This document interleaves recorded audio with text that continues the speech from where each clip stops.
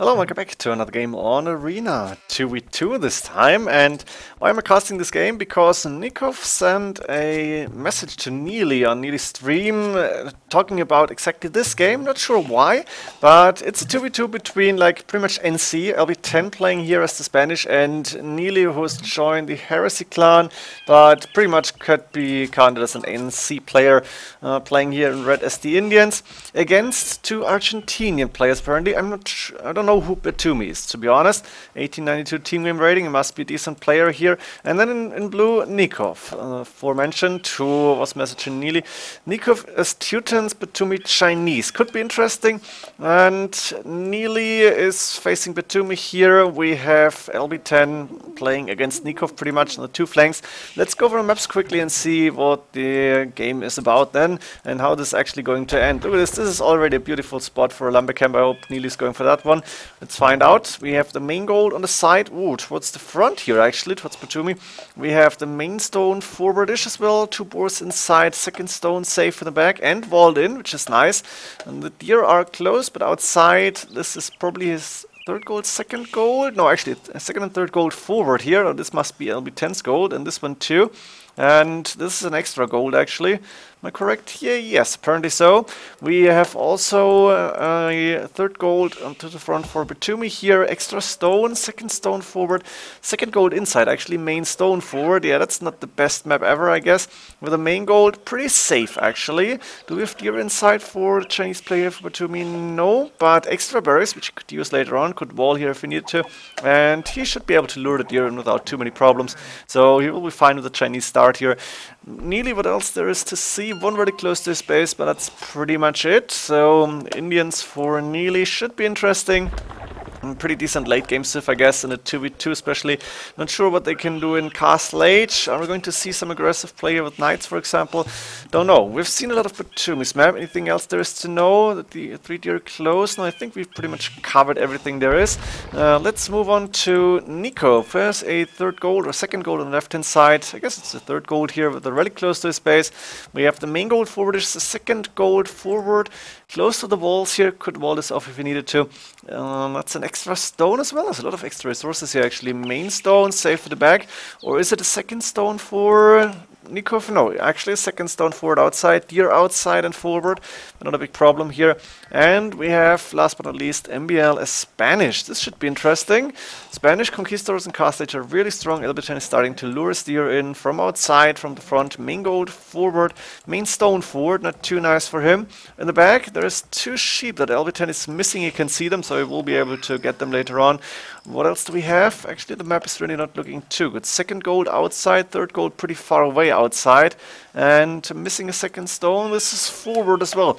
So LB10's map is really not the best you can have, and we are going to find out how LB is going to play this. I guess he wants to go for a castle here, go for Conquistadors in early Castle Age, but Nicov is doing Loom at 6 minutes, and that's usually an indicator for 64. Is he going to? Yeah, look at this. A lot of villagers on the board. I think this is going to be a tower rush here with the Teutons, which makes sense, of course. Cheaper farms, 10 villagers in a tower. It can be fun here. What else do we have? Actually, nearly nothing special as far as I can see. First farm coming up. The Chinese player here, Batumi, going for the deer outside. He's not luring them in. Maybe he's going for an extra mill here. I think it makes sense. Yeah, the mill is coming up, so you can see here, mill on the extra berries and taking the deer, so he doesn't need to lure them in. He is keeping a scout around, maybe to protect the villagers, but he should have looms, that's not a big problem. And Nicov is halfway to feudal age. How many villagers on stone? He's moving now with 4 of them. There is no wolves in the back bases here, I think, so he will be fine. And oh, look at this, this is amazing. 8 villagers moving outside. Now it's only 5. Is it 8? Is it 5? Wolf moving out, but Nicov, of course, did do the loom upgrade, so these villagers won't take too much damage. And looks like LB10 might be able to spot this. Let's switch to his point of view. will he be able to see the Thrush from Nicov? Oh, nice try, but the deer is staying outside. And now Feudal Age is coming up, while LB10 is actually trapping a villager inside that main goal. Sending 3 villagers to take the main stone here. Loom coming in immediately for both Nili and LB10. And there is a villager getting attacked by a boar, so LB10 now knows. Okay, Watchtower coming up from Nicov. Also, a little bit of a scout fight here, but shouldn't... Yeah, Nicov has 3+2 attack. Of course he's going to win this. And there is 4 or 5 villagers building the tower, +4, that's 4 villagers plus 4 villagers attacking the walls, only 900 HP. This is going down really fast, and we're going to see up to 8 villagers in one tower here. LB10 clicked up to Feudal Age, same time as Nili, same population, except for the one dead scout here. And Nili won't get trushed here, but he might need to help LB10 if Nikov's trush is successful here. And Nicov is going in, so let's switch again and see what does Nicov know about the map. He can see the main goal, he can see one deleted mining camp and now knows why. And on the Watchtower coming up, the TC is out of range, or maybe not. Actually, this farm could get attacked by the Watchtower. And LB10 is still waiting, going with the palisade gate here, sending the villagers back from the stone. This is not the best idea ever, but he's got enough for 2 towers at least, and he needs to put up towers. This is actually dangerous, but the first 3 here can get cut down, and Nicov is moving forward, unstoppable with those villagers, watchtowers. Also, walling in the watchtowers here makes sense, and we're going to see LB10 with the watchtower close to the mill, wants to make sure that Nicov cannot move into the back of his base, but there is a lot of nothing here. So LB10 actually in a really difficult spot. He is doing horse collar double bidex. He is gonna stay in Castle Age for a long time. Nicov probably will be faster here. Now we have that Watchtower fight with 2 scouts. Nikov's and Batumi's attacking the Watchtower. Yeah, LB10 needs to take down Nikov's scout for sure. That's what is a good idea. And the Teuton's towers without fletching, but more villagers inside. They are stronger. Now a second tower coming up behind that.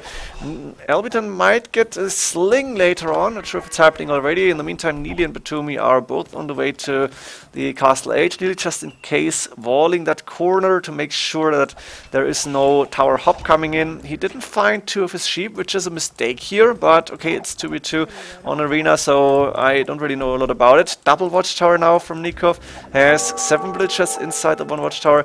The last villager probably got taken down, or did she walk back? I don't see it now. And the scout from Batumi going in to give Nicov a little bit more information here, but now you can see idle villagers from LB is not looking good, and that's 7 of them. +5 in the Watchtower, and Nicov should be able to repair his Watchtowers, while LB10 is on stone. Okay, 4 villagers, very important to see, so he's got more stone coming up. And he probably needs it to repair and build new towers. Should also maybe try and go for some stone walls here, but he is completely out of control. He cannot take gold. He can take the main stone, at least an outpost coming up here. Looks like Nicov is sending more villagers now. Interesting. What is Nikov's plan? He's got 6 farms. Will he be able to go up to Castle Age anytime soon? I don't think so. Sending 8 villagers is a lot of an investment here. And you can see now he's walling in the watchtowers, and probably, where's he sending villagers? Yeah, going to that main stone. This is so important, and this is deadly.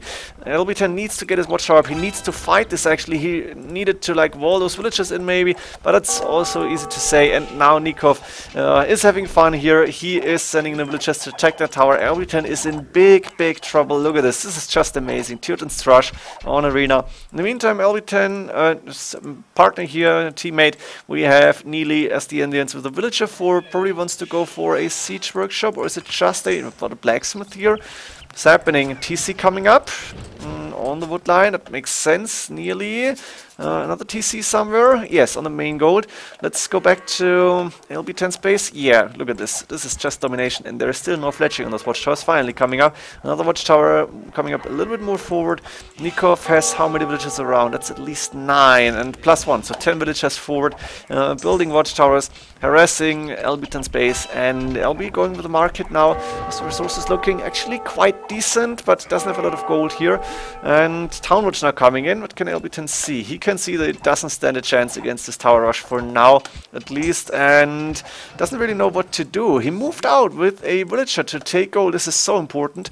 Got a house here to prevent any hops, but not a big problem for Nicov. He's inside already. And now LB10 is sending more villagers out, and Nicov should be able to see it. He could, in theory, but the question is, will he be able to spot it? He's concentrating on the middle and probably trying to fix the economy at home. He is on 266 food, not a lot here, so he wants to stay in feudal age for a little bit longer. Could he see the villagers migrating? I'm not sure about it. If those villagers can escape without unspotted, then LB10 has a decent chance to survive in this game and maybe come back later on. The problem is there's more and more and more watchtowers coming up. What is Nili going to do? Siege workshop forward, Mangonel coming out. We have a town center forward for Batumi on the boot line, 1 TC up on the main goal, another TC in the town center. That's a 4 TC boom, and that's it. And that's maybe not the best idea in this team game. Should have scouted a little bit, but he lost the scout, so Nili is going to start and attack this TC, provided he can see it, but it's just attacking the walls. Needs to use the scout, go forward and spot that TC probably.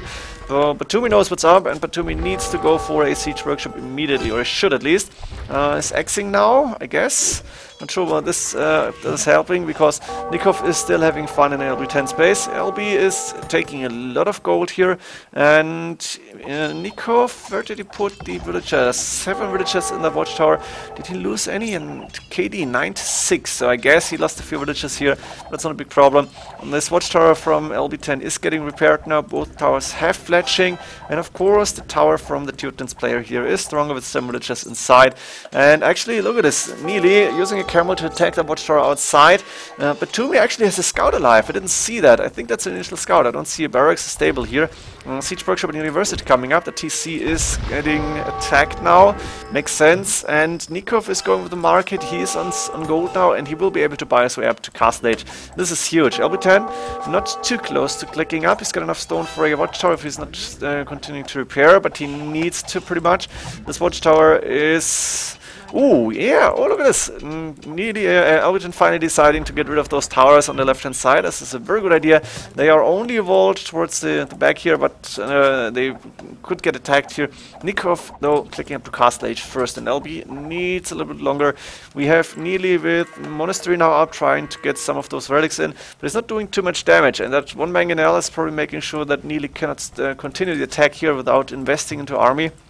Also, LB10 sending villagers to the main stone, which makes sense. I saw that he got stone, I didn't see where, but it was pretty clear that it wasn't nearly space.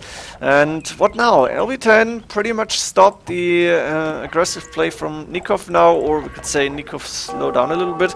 But Nicov probably will continue the push with, I'm guessing, guard tower upgrade, or maybe even a forward castle. This is possible. He's got enough stone almost for that. And a forward castle on LB, who is still not upping to Castle Age, could be so deadly. And Nicov has enough villages around. LB10 doesn't have any military units whatsoever. And there's so many towers to protect the villagers building a castle. They could basically build it like here, take down the TC, and then be done with it. But this game is not over, and LB and Nili are trying their best. They're in a score lead now. Probably due to the population, I don't know. But now Nicov is up to Castle Age, and what is he going to do? What are we going to see here? Boatkin arrow probably, or possibly. Let's check. We have Nicov with the castle coming up. Yes, exactly. On the main TC. There's a watchtower against this from the Spanish. Spanish building faster, but this castle should not be denied, even though the watchtower is going to be up fast. You can see 50% against the watchtower, probably on 80-90% now. Can Nicov get that castle up? If not, that would be a huge mistake in my opinion. This is not going to be a real doubt castle. There's a few, maybe 2 or 3 villages going down potentially, but this castle is on 83%. There's enough villages around to finish it, and I think Nicov will be able to take it down. LB10 is trying his best to attack as many villages as possible. Nicov even deleting his own towers to have more space, and that castle is going up, and LB10 is in trouble. At least he's got some villages out, and the problem is Nili, he's got a decent boom, I guess, but 78 against 91 villages from Batumi. He should either be able to put pressure or go for a faster boom here with the Indians against Chinese. That's my opinion at least. Maybe I'm wrong. Nili, though, is on the way to Imperial Age, but so is Batumi. We're going to see a big fight on the left, and we might see LB10 losing a lot more population here. He's sending the villagers out now. He is also going for a gate here, just in case. Nicov is sending the villagers back to build a TC on the woodline and the main stone, which I like to see. And the TC is up on the woodline here in the back. A few idols for Nicov. Mistake here. What is Nili doing? He is going for fletching. As pikemen are moving out in rams. Are we going to see what here with the Indians? Camels possible, but not against Chinese, I guess. A castle coming up. Boat cannon arrow, elite skirmishes maybe, which is a poor decision because it's a... who did call that a non-quality unit? I guess it's really not the thing you want to go for. But what is Nili's plan here? Elephants. Potentially. I would love to see them, but it's pretty unlikely. Then again, I don't see a... Barracks is up, but no, and one stable, but nothing else. So what is Nili's plan here? He's got a lot of resources on the bank, he's not using them. Bracer, Predator Archer armor. Is he actually trying to opt for the Elephant Archers here? I mean, it's a fun game, so why not try it? Batumi's doing Onager, so he's playing rather serious, I guess. Double Siege Workshop coming up forward. That castle is up. Elite Elephant Archer on the way, but Nili only with one castle. That's not enough at this point. And the castle from Nicov producing Teutonic Knights now. Ooh, this is beautiful. Look at this. Teutonic Knights moving out, trying to maybe attack a few villagers. That's 12 attack on an 80 HP infantry unit. It's slow, but it can do the damage. LB is up to Castle Age, put a TC here, putting another TC on that gold on the outside. He's still on stone. What is LB doing with all the stone? I guess he repaired some towers. And what else are we going to see? Not a lot apparently, because now the action is on the left, where a lot of pikemen, soon to be LB, are trying to attack with the cap rams moving forward, getting rid of those houses and that forward actually. Did Nili save his relics? Yeah, I guess he's got a monastery at home. There it is. Good for him. I think there was a forward monastery as well. A few idle villagers here for Nili. And the elite battle for Elephant Archer production is starting, but the creation time is rather high here. And what is Nili going to do? After chemistry, I guess we're going to see bombard cannons as well. They will be decent against the onagers. Okay-ish, potentially against the halberdiers. I think we need hand cannoneers for Nili. Then he will be fine, but he needs a lot of gold for that. What is Nicov doing? Is he happily booming at home? 67 villagers. That's 1, 2, 3 TCs at home, plus 1 TC forward on that stone. The villagers moving now to maybe get the main gold here, or what is Nicov going to do? He's got enough resources for a TC or for mining camp or whatever. He's doing university now. Where's the Teutonic Knight going? I guess it went down, potentially, don't know.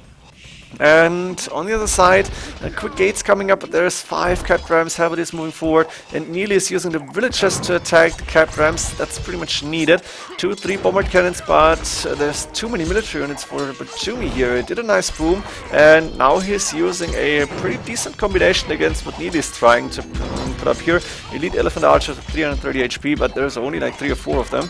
That's not gonna be enough. The castle might go down here. 5, 6, 7 cap drums remaining, and a lot of halberdiers to back them up. This is not good. Gartar finally coming in for Nicov. A little bit late, but he managed to take down the TC from LB10. Also trying to go in here, and LB got a TC on the outside. Maybe we should have put it a little bit more to the left here, because Nicov might be able to spot it. Can you see it? No, not yet. Gartar 8+2 range. Elite skirmishes now for Nili actually happening. This is never a good sign. The castle went down. Nili spent a lot of resources on the elite upgrade and cannot produce any Elephant Archers. Yeah, pretty funny game in my opinion, but I guess it's gonna be over soon, because how do you stop Nicov and Batumi now? Batumi 6k score against Nili 6k, but I feel like Batumi has the momentum going. He's going for Siege Ram now, which need a bit of a hard time against, and potentially Chukunu. I hope to see them, because Chukunu might be the nail on the coffin. Is that the saying? I think it is. We have a few halberdiers now on Nikov's side as well, just in case, or maybe to try and assist Nicov and killing LB10. Let's be honest, that's pretty much what we need to call it. And Nicov is on the way to Imperial Age. LB10 is trying to boom up. 65 villagers, but Nicov on 99, and look at the population. That's a big difference now. Both Argentinian players over 100 pop, and the siege rams moving forward. One Wong to heal a few elite elephant archers. Okay, that's nice. LB doing Gartar upgrade now. Does this help actually? Mangonels moving forward, and there is more Gartors coming up. Both players having the Gartar upgrade now. That castle is pretty much dominating LB10's original base. LB10, though, not getting spotted outside, and this is interesting. Thing is, Nili will have a hard time to push back here. Elite skirmishers fully upgraded, I guess. Yeah, looking fine. And Nili doing his conscription now, going with another castle to cover this gold. He needs that gold pretty much.